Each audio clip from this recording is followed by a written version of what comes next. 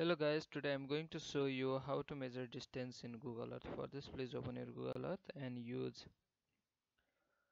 Edgepath. Okay, I'm going to measure distance from this point to this point.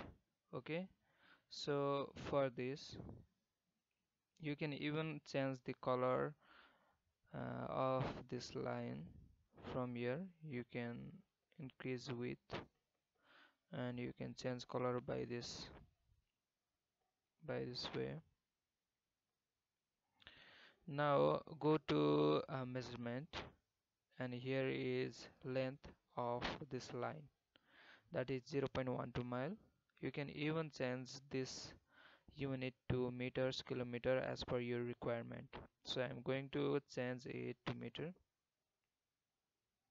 So the length of this line is 198 meters. So by this way you can easily find out distance between 2 points.